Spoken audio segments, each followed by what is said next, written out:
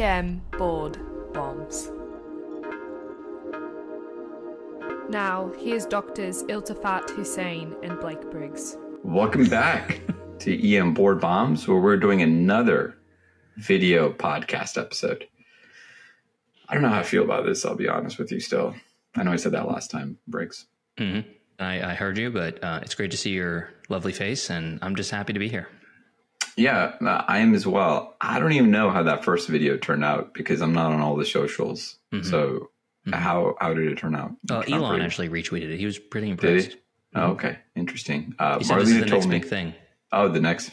Well, I don't know if we wanted his endorsement after what's going on with Twitter. So don't know about that. Sorry, we can just join threads now on Meta. Have you heard about that? Yeah. Hey, you want me to tell you a funny story before I forget? Hey, before you tell your funny story, this is EM Board Bombs. And we are the multi-platform edutainment. We tell you what you need to know for boards, as well as hashtag EM Live, both of which are important, but EM Life is more important, obviously. I think so. Yeah. But we tell you what you need to know. Nothing more, nothing less. Blue collar. Yeah. And our motto is come for the stems, stay for the content. 10 to 15-minute episodes, sometimes a little bit longer due to banter. But banter is important. It is. You know, we've gotten feedback before where there's one person in particular that reached out to us and wrote us about a paragraph long saying they did not enjoy our banter, to which we responded and said, there are probably a lot of other podcasts out there for you. Yeah. And there's a lot of boring podcasts out there. Yeah. They're fantastic. Don't get us wrong. This is not us. Yeah, they're just boring, though. Hey, tell me your story, and then we got to dive into this topic. Yeah. So I went jogging today, and we were having a conversation earlier today, and I told you, I'm going to go run a marathon. First of all, I didn't realize that a marathon was like 26 miles. I thought it was 26.2. I thought it was like 23. No. Anyways, I traveled yesterday, maybe not hydrated as best as I could, and I thought I'm just going to go for like a super long jog. Yeah, I've done like kind of long jogs before. I didn't realize it was like in the 90s. I don't know why I didn't realize that. So, I had my whole jogging gear with my water bottles that were like one of those vests and all that stuff. Yeah, I'm not surprised. Fancy stuff. I know. And, I'm chugging along, doing okay. It's like 90 some degrees, 95 degrees, doing all right. And I make it to mile marker 9. Were you on Tobacco Road? Yeah, I was on Tobacco Road. Yeah, great place. Exactly, a great place. You've been there. You and I have both traveled the trail together when you've come and visited. And at mile 9, I'm like, I don't know if I'm going to be able to do like a full 26 miles, right? So I turned around at mile marker 9. I'm like, I'll get like 19, 20 miles in. Not a big deal. So I'm coming back 3 miles away from my destination home, and all of a sudden, my legs started cramping. Oh, no. It's terrible. Oh, no. So I started just like, I've never had to do this before, ever. I mean, I've done some long jogs before, but I had to phone a friend. So one of my buddies lives close by. It was called air flight, air care. Yeah. I was just like, I'm going to need you to come pick me up because I literally cannot move my right calf. It's the first time in my life where I've actually had true cramps, and my calf was just in a flexed position. Oh boy. And then but it's funny because I thought about you, Briggs, and I blame you completely. I blame you completely because you told me before this, you were like, yeah, I don't know how that's going to go for you. And you also implied that I might need some help, at some point during the jog. So, I was doing it in a friendly manner because we're colleagues and friends. Yeah. Anyways, I just want to let you know it's your fault. Thank you. I accept the blame. And there's a reason that I had SAR, Search and Rescue, on call, ready to go over at Tobacco Road. You did tell me that before I went. I went, you told me that. Hey, let's jump into the stem. We should. Yeah. Why don't you read that stem? Sure. A 10-day-old female. Oh, boy. Neonate. I'm signing off. Okay, we're done. I know. That's like that on the Epic screen or whatever, where you see like the age show up and like the red dot pop up and it says 10. You're like, oh, is that 10 year? Yeah. Oh, it's day. Don't they know there's a children's hospital in town? Right. That's what the nurses always say. That's what the nurses all. Right? Oh, that's great. Like, they know where they're going to go. Yeah, exactly. Like, we should just tell them to leave. I'm like, well, that would be against federal law, but. And maybe we can help. All right. A 10-day-old female neonate is brought to your ED by mom because she noticed that she felt warm. She was born via spontaneous vaginal delivery, born at 38 weeks gestation. When you ask mother about birth history, she states everything was normal about the delivery. You notice no notes from the OB team. When you ask mother about this, she states delivery happened at an, quote, alternative birthing center, where she really loved the ambiance and the Spotify playlist that they were playing. Hey, that's important. That's important. Mm-hmm. Yeah. She's wondering if her child feels warm from what she describes as an excessive use of incense that the birthing center had while she was delivering. You proceed to ask, was it sandalwood? Is that a particular type of incense? It is, or lavender. I'm pretty sure they didn't have the incense that we burn in Indian homes, though. I can tell you that. Yeah, I don't know. Here, I'm sure it was bought at Whole Foods. But there you go. There you go. That 100%. Maybe even Trader Joe's. No, actually, you're right. Whole Foods. Here in the ED, child is febrile, but well appearing with no other signs of infection. Which of the following is the next best step? Is it A, blood work, urinalysis, and lumbar puncture with admission? Is it B, blood work, urinalysis, and admission? C, blood work, urinalysis, and if it's normal, discharge? Or D, no blood work and discharge home with next day pediatrician follow-up? And choice E, call pediatrician and transfer. Just kidding. Just kidding. That's not the answer choice. Yeah, that's not the answer choice.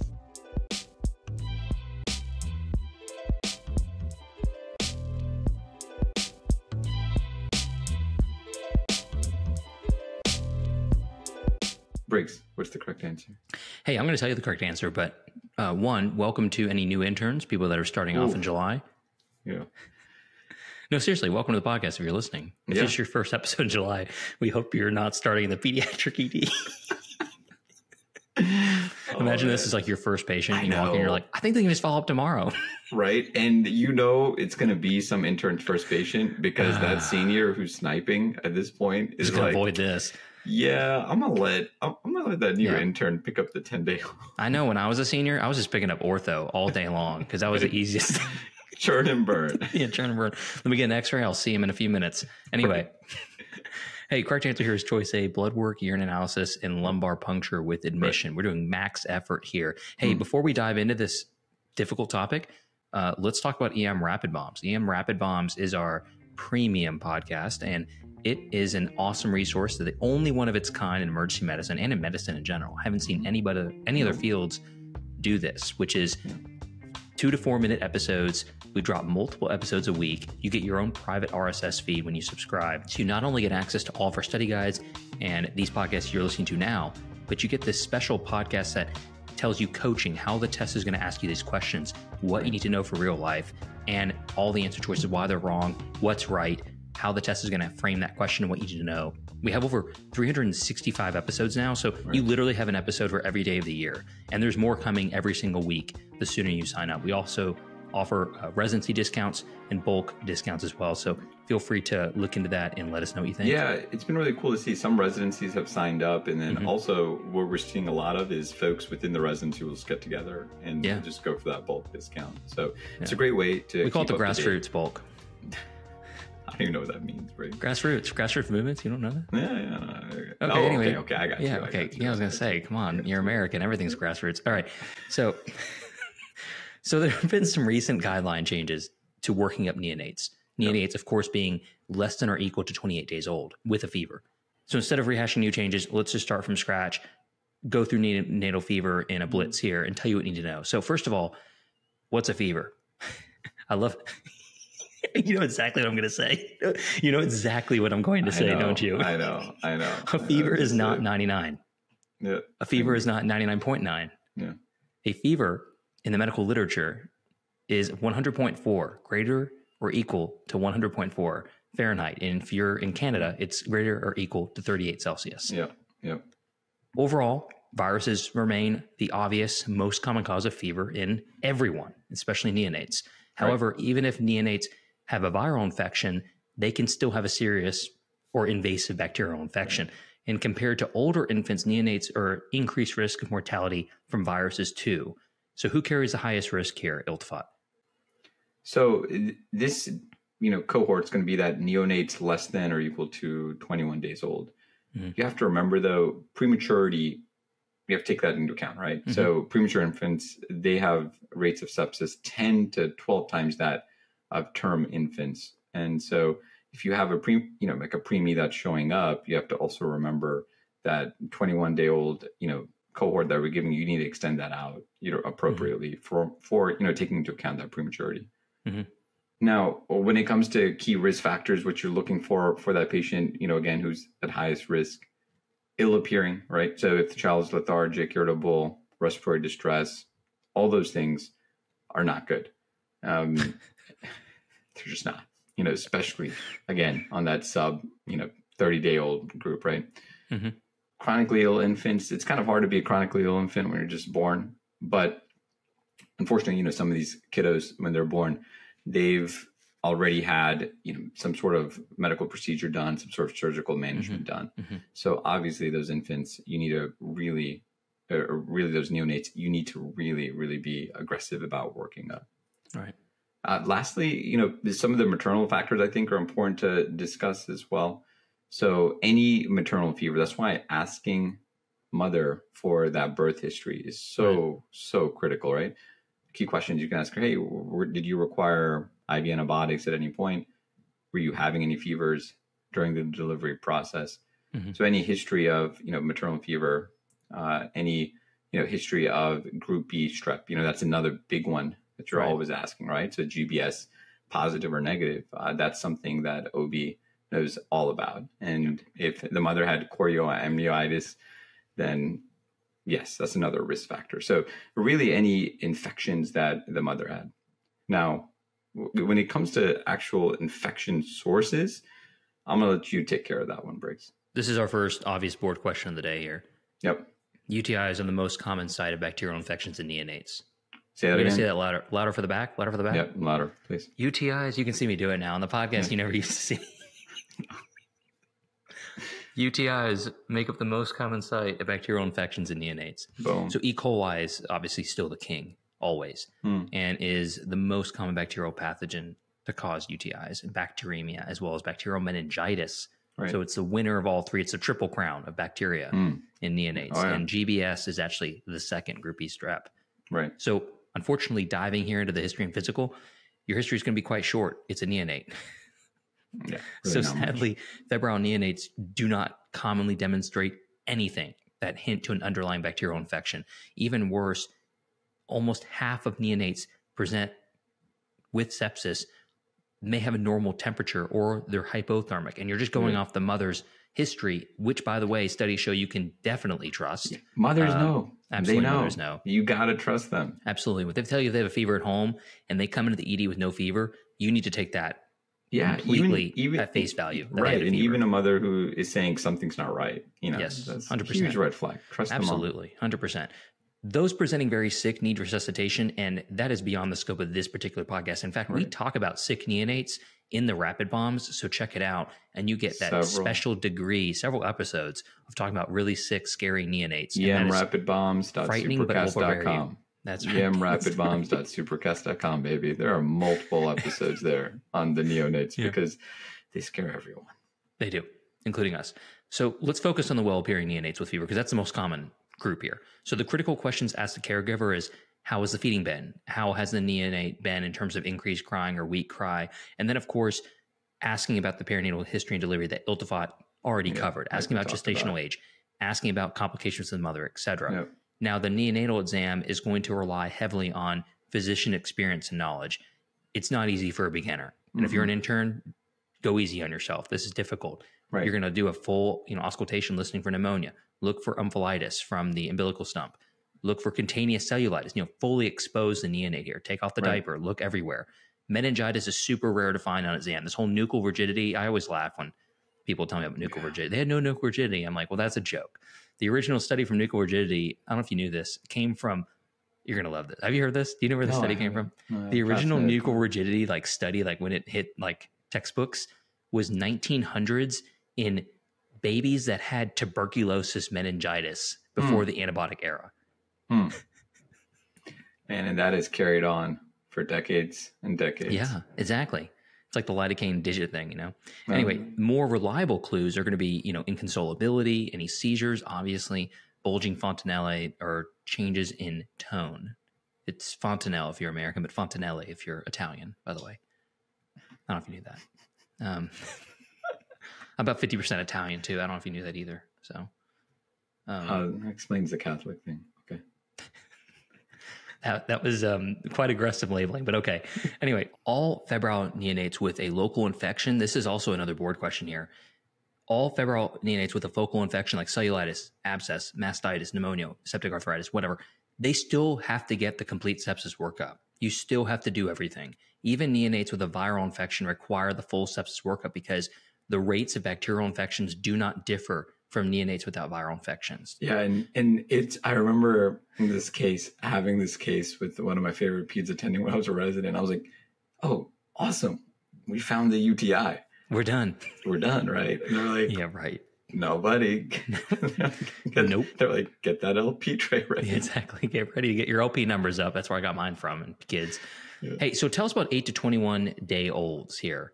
Yeah, so 8 to 21 days old, full evaluation for sepsis. You're going to be doing that. We will say there's been some shifts in certain hospitals in terms of what their protocols are. So you really should find out what your pediatricians and ID team, PEDS ID team, and your ER team is going to come up with, right? Right. But there's going to be some sort of amalgamation of the following. Right. CBC, CMP, you're getting the blood cultures, urinalysis, urine culture, COVID-19 test and influenza, maybe even getting an RVP, so a respiratory viral panel, chest x-ray, and then plus or minus like procalcitonin or CRP. Lastly, the big one, the LP, right? So the CSF, cell count, culture, protein, glucose, gram stain. HSV studies should be obtained in high-risk neonates. So, and this is where the history comes in, right? So maternal history of genital lesions, maternal fevers from 48 hours before to after delivery. Or, neonatal vesicle seizures, hypothermia, oral ulcers. Elevated scary stuff. Yeah, just scary stuff there. Yeah. Hey, break it down for the 22 to 28 day olds. Exactly. So 22 to 28 day old, this is what's changed recently. And this is big news. Now, are the boards going to cover this? No. Nope. But in real life, I think this is really good for real life because we were doing so many unnecessary LPs on this population. Yeah. So this is game changing. And if you're an adult physician or, seeing kids still as a pediatric emergency doctor, you definitely should be incorporating this in your practice. It's mainstream. So 22 to 28 days old, only neonates with risk factors for serious bacterial infection need the full workup, what we just talked about. Now, traditionally, this group was included in that full sepsis workup. All of us that are listening to this podcast have been out at least like a couple years. This was still that less than 30 days, right? You were automatically any kiddo less than 30 days. Didn't matter. But recent evidence has found that the 22 to 28 day old group has a lower risk when inflammatory markers and urine studies are normal. And they can be managed without an LP, which is such a game changer here. This is called the, quote, stepwise evaluation. Now, the CSF studies have to be obtained. Thank you for the air quotes. I appreciate that. CSF studies should be obtained if one or more are abnormal. And again, I want to emphasize that we have a handout on this. We're not telling you this to memorize all this stuff. This is all on an algorithm. It's on up to date. It's on different websites. And your hospital is going to have and you're never going to be tested on this on the boards. This is just good for real life. So again, the CSF studies should be obtained if one or more are abnormal. Procalcitonin, CRP, absolute neutrophil count greater than 4,000, or rectal temp greater than 38.5 Celsius or 101.3 Fahrenheit. If there are no abnormal findings of those, the evidence has been found that the risk of invasive bacterial infection is less than 0.7%. Wow. So you observe these patients in the hospital until the blood cultures are normal and you're done. Yeah, and that's the key thing. You're still admitting them, right? Yes. And you're still observing them. You don't have to put them to the LP, doing a lot of testing, but it's really just not doing the LP process on this. And again, remember, your hospital is going to have their own protocols, but this is part of that, quote, stepwise evaluation. And if your hospital doesn't admit kids, obviously you're transferring. But this is something you don't have to worry about doing the LP, of course. So, all right. So why don't you take us through the antibiotics, what we're giving, and then we'll end the podcast here. This is very automatic. Again, as you said, protocol-based. The antibiotics are going to be listed in the protocols at your hospital. Normally they're ready to go, but Right. you do have to know, unfortunately, the antibiotics for the test. This is something the test will ask you on, is like what mix of antibiotics you're going to give a neonate Right. that has a fever. Right. So again, you're likely to be asked kind of that 8 to 21 day old, they're going to require just empiric antibiotic therapy, right? And admission to the hospital. Yeah. So if there's no obvious source of infection identified, the following agents are going to be the ones that are preferred. Ampicillin plus one of the following. So again, remember ampicillin is the key one, plus one of the following: ceftazidime, cefepime, cefotaxime, or gentamicin. You can forget gentamicin. Yeah. It's not right. You're likely going to be doing like like a cephalosporin. Yeah, cephalosporin, exactly. Yeah. Acyclovir, if at high risk for HSV, as we discussed before. But a lot of hospitals and frankly a lot of peds ID folks are pretty aggressive with acyclovir. Mm-hmm. And then vancomycin is the last one to remember. That's usually reserved for critically ill or for those with some particular, specific an obvious indications. cellulitis or embolitis. Right. Yeah. Exactly. But that's kind of like that cocktail to remember. I think you need to remember that ampicillin plus the cephalosporins we talked about, then acyclovir, and then vancomycin. Mm-hmm. So let's talk about 22 to 28 day old management. And again, it depends on that stepwise approach, quote, stepwise that we talked about. Get into that, Briggs. Yeah. So we're not going to go into the details of this. It's in our handout. I don't want to get in the nitty gritty here because you won't be testing this on the boards. But in general, a 22 to 28 day old management depends on this stepwise approach.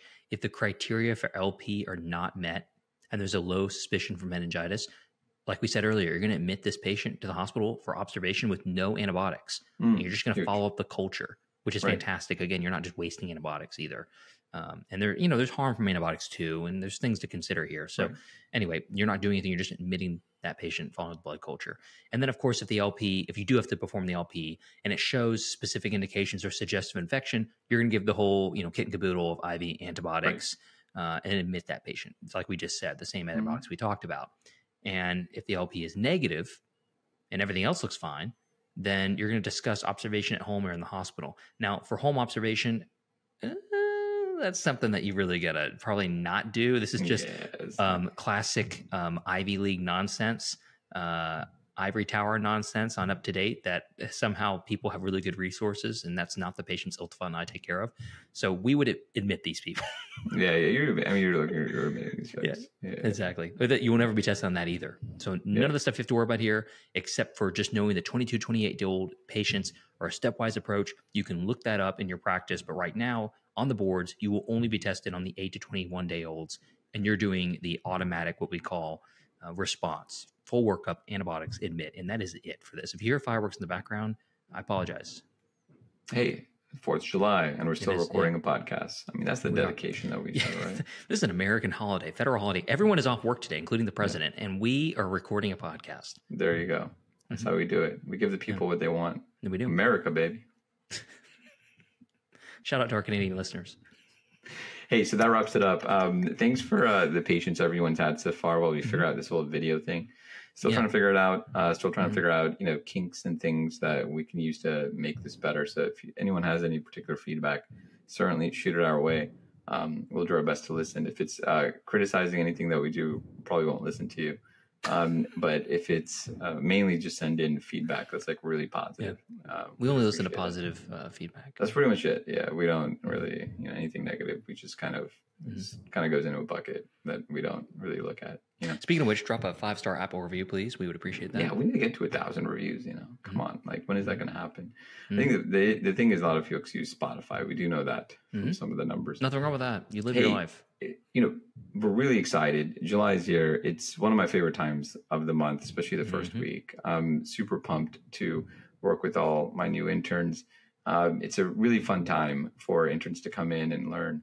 So definitely, recommend this podcast to any new interns that are coming on. emrapidbombs.supercast.com. That's where you can find our premium feed, where we have over 350 episodes. They're going to be up to 400 soon. And again, that's that 2 to 4 minute episodes where we drop just high yield board knowledge. The other thing that Briggs didn't mention is we also give spaced repetition learning. So we've got emails that go out pretty much 3 times a week. So every few days, you're going to be getting an email in your inbox giving you high yield board content, board knowledge. it's another thing to sign up for. And that's pretty much it, Briggs. We really appreciate everyone listening and supporting the pod. Thanks for joining us. See you next time. Peace. Peace.